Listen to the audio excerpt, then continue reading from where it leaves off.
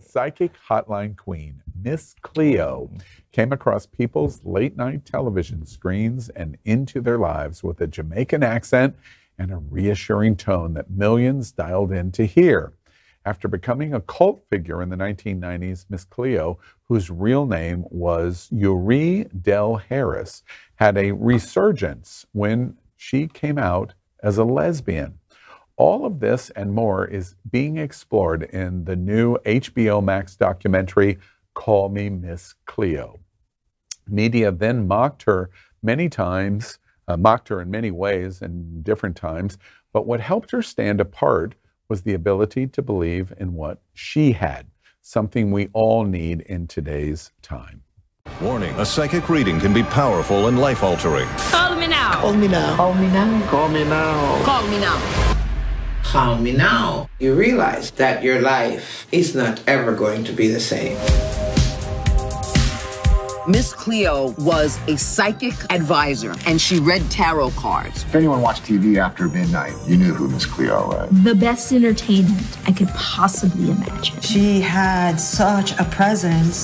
They didn't just want to hear about the future. They wanted what she gave. She gave you the truth. But not everyone had the same experience. The U.S. government really brought the hammer down against Miss Cleo for defrauding consumers. She was born in Los Angeles. She created this Miss Cleo character, which had a Jamaican accent. There were a lot of people making money from this. And the more money they made, the more money they wanted. As far as the company profits, Miss Cleo, it didn't appear she was getting any of that. A lot of her life was such a mystery. Who's the real Miss Cleo? The web of stories, it seems, is far and wide. Cleo may have been a character to cope with whatever was going on in her life, but it was still very real for her. That's the enigma of this woman. Was it performative? Yes. Was she actually trying to help people? Yes again. They wanted me to create a character. I'm not a character, I'm a real person. Don't be fooled by thinking what you know is the whole story. Well, question number 5, with a Bacardi shot, I'd swallow that. Lesbian star Miss Cleo will be the real, fake TV psychic I need in these troubled times. I wish she was still alive. Yeah. I saw the docuseries. It was very well made. Kudos to HBO for doing that. I think it was great. You know, she was a Black queer woman who was taken advantage by the machine. Ooh, speak it.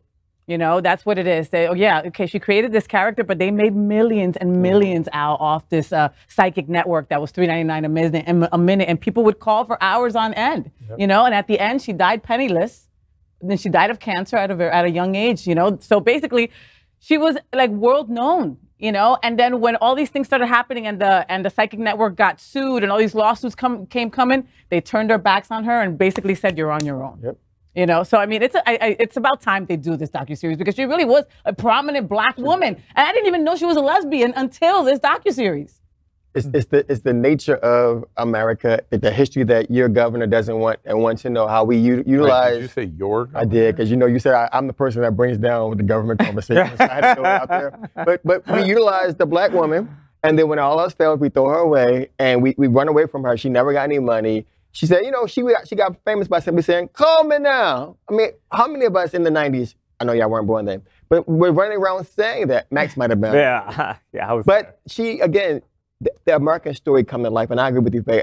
Had we not had this documentary, we would never learn about the gifts that she had offered to the country. Yeah. Because once you act that character, you believe in the betterment of the world. You know, I remember Miss Cleo's commercials in the late nights, but I don't remember any interaction or reaction from the gay community. Does anybody remember? Was there any reaction? Did we fall into this? Or? No, because she wasn't out.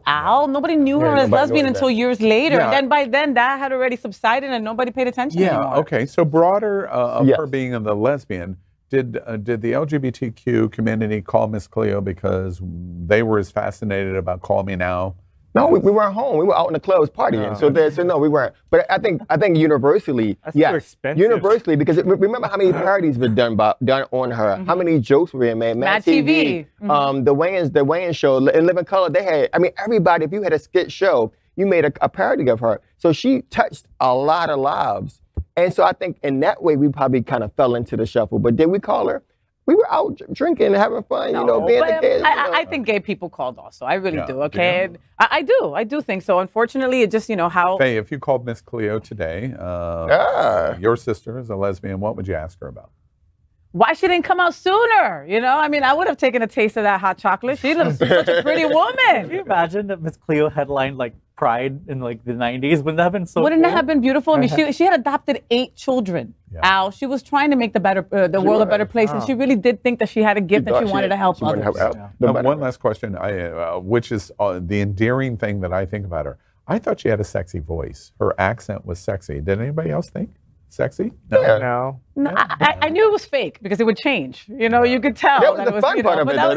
But we didn't care. We still loved it like that. You know, at the end of the day, though, we, as fake as it is, we love that kind of Jersey girl kind of voice from our lesbians that have moved here to. And her smile. Look at her smile. All right, let's move on. LGBTQ plus news is vital for our community and for the broader world as a whole. We have enough enemies at Fox News. Tucker, Sean, and Laura are loud.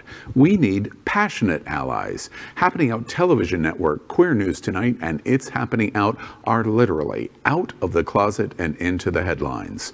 Our community needs your support. Like this broadcast and subscribe now to ensure the growth of the entire LGBTQ plus community.